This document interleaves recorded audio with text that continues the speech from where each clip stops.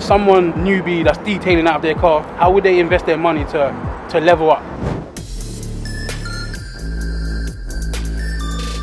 So the channel's all about spontaneity. Levet just pulled up as an avid fan of Artisan, and he's got some questions to ask me, so I'm going to do my best to answer them.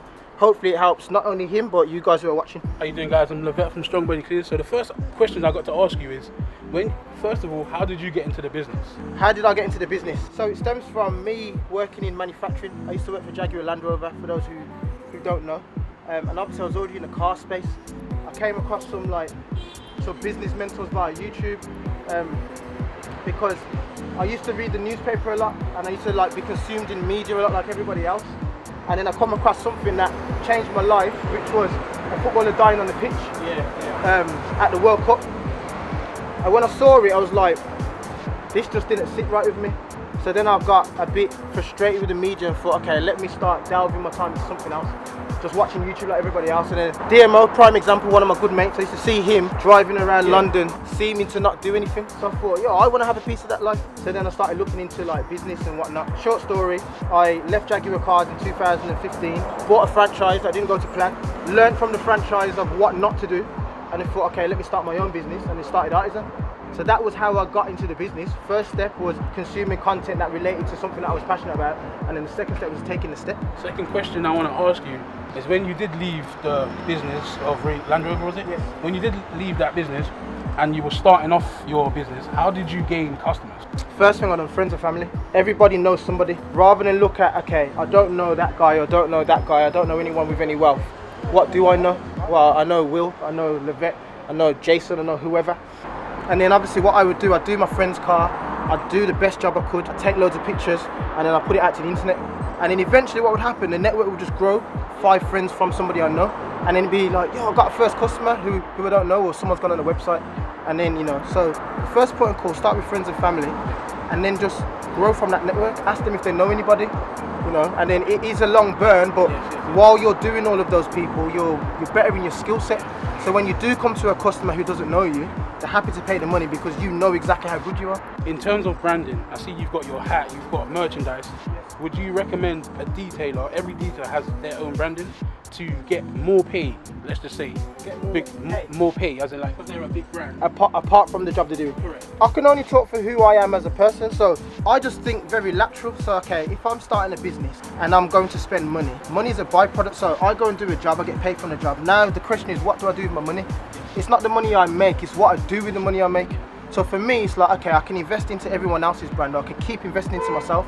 So it makes more sense for me personally to go and buy something that I can wear because I benefit from it. So for every other detailer, if they believe that they truly are part of the business that they started, but then yes, by all means, build a brand around the business.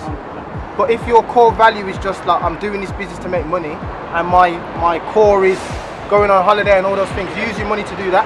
You know what I mean? So yes and no, it all depends on the person. There's no right or wrong answer. I think if you do like dressing, it makes sense. You know what I mean? It's a privilege seeing Justice in the flesh, because his information makes me know I'm in good hands. And it's like I'm just tweaking my little mistakes here and there just by watching him and gaining knowledge. So that's what made me come down to see Justin.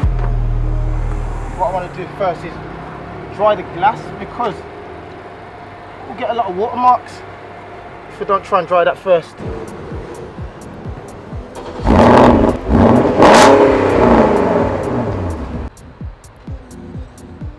Two reasons why I've moved the car. One, so when I go over the wheels, I know that I've cleaned them a bit efficiently. Two, the tree's doing my bloody head in. And three, because it's white, obviously I want the sun to help dry the car a little bit quicker. Saves my tail getting as much. If it was a black car, I'd be the opposite in the shade. But plus it's good advertising for everyone who drives past it. Yeah, I'm going to wipe down the door shuts, tyres, air freshener, and then that's it, man. Car's good to go.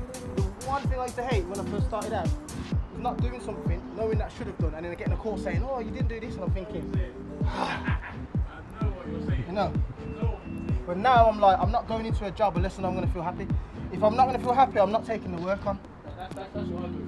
You know, it's hard, but I'd feel better knowing, you know what, I'd rather not go into this relationship knowing I'm not going to deliver. You know, we're getting smeary windscreen. One trick, fold your cloth, as someone else has once said. Fold your cloth into multiple sections. If you're doing the interior of the glass, I generally spray it onto the cloth.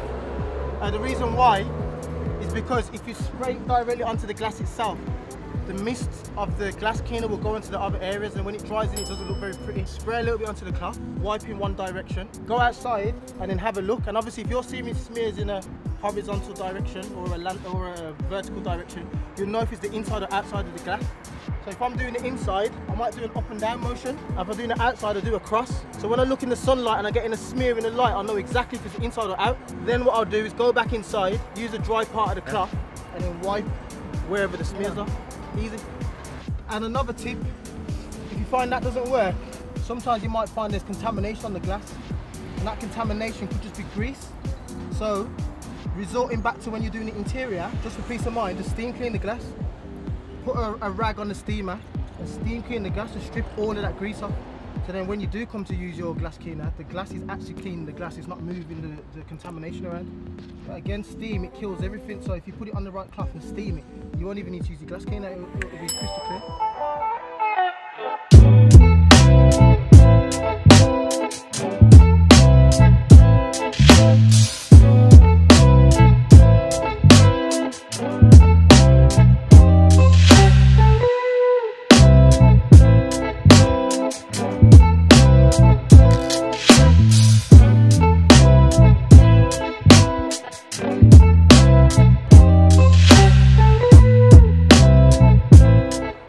People don't know that Range Rovers have an off-road height assist, and they also have a low mode as well, so when you're driving around and you want to be more sporty, the centre of gravity is better so the car doesn't roll. But yeah, when you're detailing a Range Rover or you wanting to clean it, just lift it up into the off-road height because then it's easier to flush the arc. Little tip for you. You see how long it takes? Really what I'm going to do is drive it around the corners of the Romanian car and get it done for a tenner.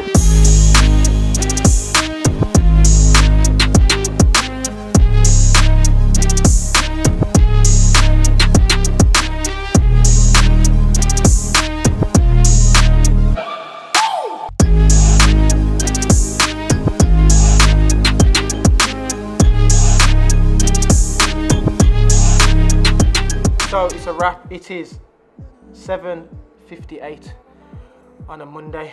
There's not a lot of content directly in proportion to how to do the car. There is a few nuggets in that hopefully help you. There is a lot of business tips, but the moral of this story is relationships. We've had, what, 2 hours, nearly 2.5 hours worth of relationship with the client, understanding who he is as a person and who we are as a business and why he made the choices to use us. But one little nugget I want to give to all you guys: if you want to get into the situation that I am in, make sure you do those things. Spend time with your client, make them understand who you are, what your visions are, where you want to be in the future, and understand who they are, because relationships is the key to success.